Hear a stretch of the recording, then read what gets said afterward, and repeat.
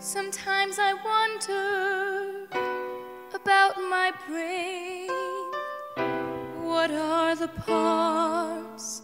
What are their names? It's time to learn of the four lobes.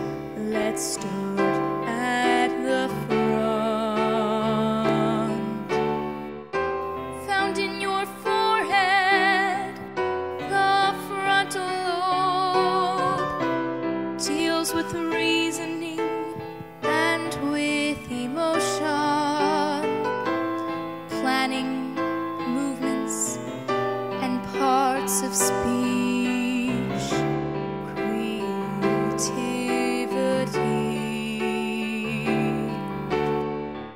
Next to the frontal, the parietal,